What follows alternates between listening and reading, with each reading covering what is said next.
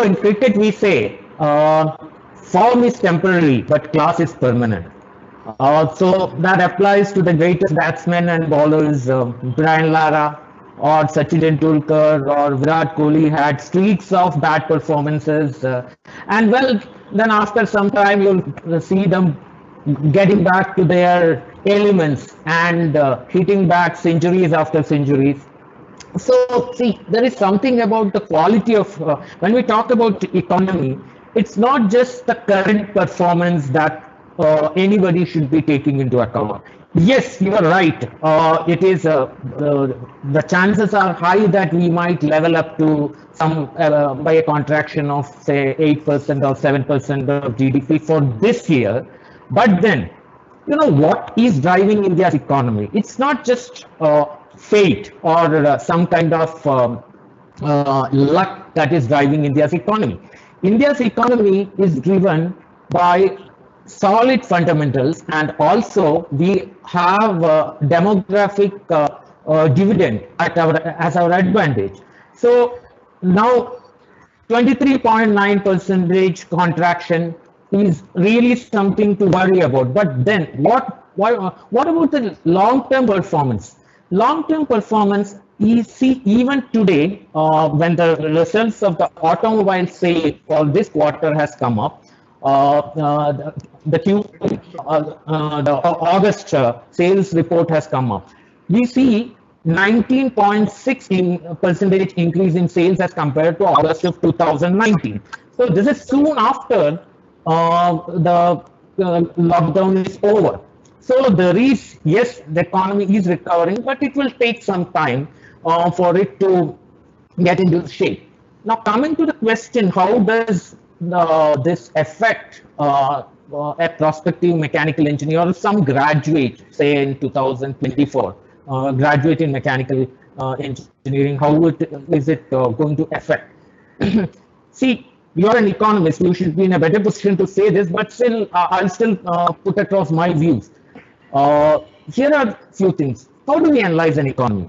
We look at three major things: what to produce, and what and whom will produce it, who will distribute it, and finally, who is going to consume it.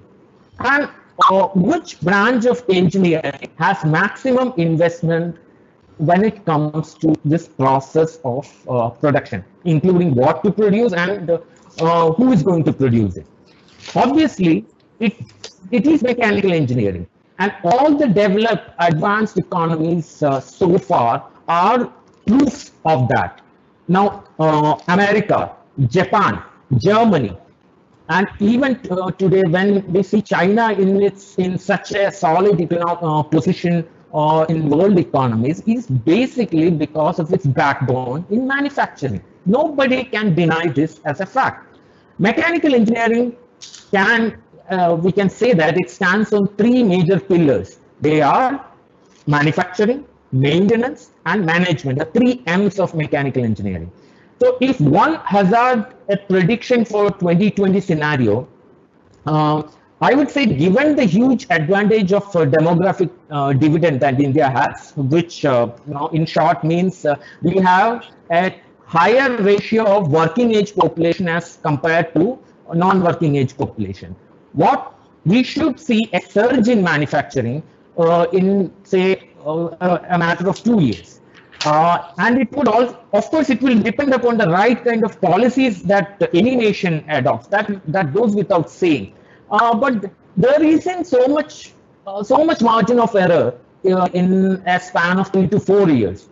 And as Dr. JK already mentioned, there is already a realignment of manufacturing happening in the world, with many companies moving away from China. Some are moving to Vietnam, some are trying to move to Korea.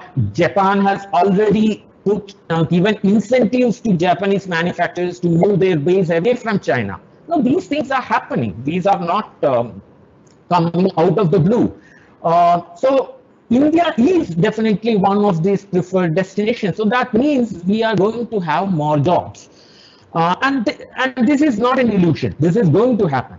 So in that scale, I would say by 2024, any graduate in mechanical engineering should be in a position to find not just any job, but possibly some of their dream jobs.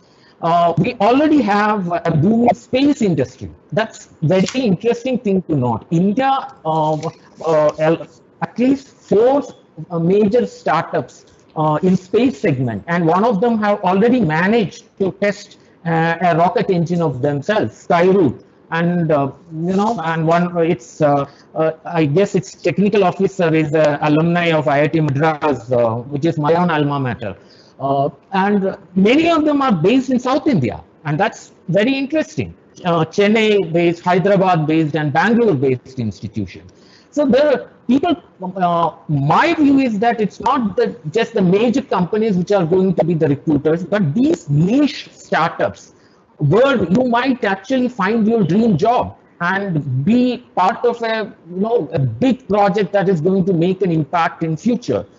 Uh, so that's my opinion that in 2024 we should rather see a surge of jobs, and I don't think for a classic engineering discipline like mechanical engineering, the graduates should worry in that span of time. Yes, for 1 year we might be in a little difficult position, but then yeah, waiting for maybe 6 more months will pay off.